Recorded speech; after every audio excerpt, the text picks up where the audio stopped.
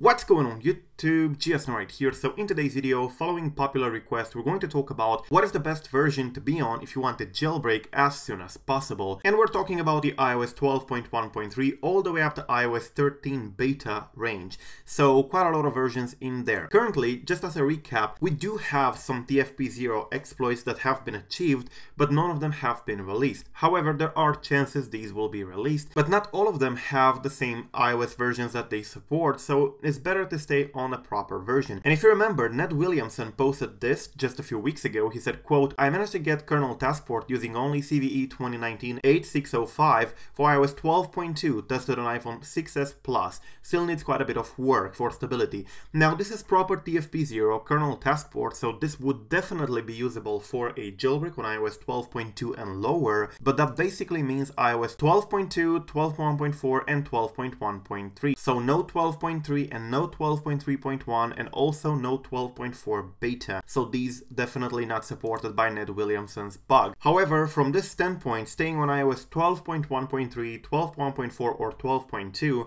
is the best option for the moment, because this is actually a TFP0 exploit that was achieved with a bug that has already been patched. So if you go ahead and here on the security contents of iOS 12.3, which were posted back on May 13, you can see that the kernel bug is indeed listed in here, so it's already been patched in iOS 12.3. Incidentally, iOS 12.3 is currently signed and you can downgrade to it, but it's not going to be very useful because Williamson's bug has already been patched in there. So it says in here that the impact is a malicious application may be able to execute arbitrary code with system privileges. This is actually enough for a jailbreak. It's a TFP0 exploit, so it's definitely usable, but as I said, only on iOS 12.2 and lower. The exploit itself is indeed usable, but it would still need a little bit more work for stability, and it's also not published for the moment. However, I do believe that he might publish this in the future, because CVE 2019-8605, the bug that he reported that he based his exploit on, is actually already patched. There is no reason to keep it private, there is no reason to keep it as a 0-day, because it's no longer a 0-day. It's already been patched, reported, and all that jazz. So at this point, he might as well even release it, but we do not have any information on any release for this particular vulnerability for the moment. However, Sparky, the developer behind the Meridian jailbreak, has also achieved quite a lot of steps towards a jailbreak for iOS 12.4, 12.3.1, 12.3 and even iOS 13 beta. So yeah, just a few days ago he got successfully SSH on iOS 13, which is actually massive. He got secure shell, so definitely a lot. And he also got Cydia running perfectly fine on iOS 13 and iOS 12.4. So he does have a different TFP0 exploit, which seems to be working with iOS 13 and iOS 12.4 for sure, and possibly with iOS 12.3.1 and 12.3 as well. However, I do not expect any release for the moment because this is not a patched bug. On Williamson's case, he already has the bug patched by Apple. He reported it to Apple, so yeah, if he releases it, no big deal, it's already patched, so there is really no point in keeping it private. However, Sparky's bug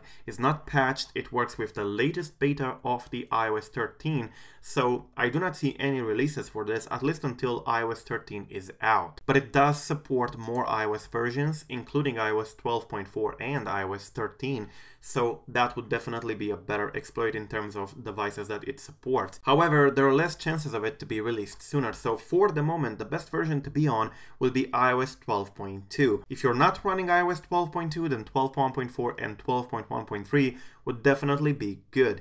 Now, if you're running iOS 12.3 and 12.3.1, there will be a jailbreak in the future, but that may take even more time than the iOS 12.2 and 12.1.4 jailbreak. So yeah, if you want a fast jailbreak and if you want it quicker, then iOS 12.2, 12.1.4 and 12.1.3 would definitely be better.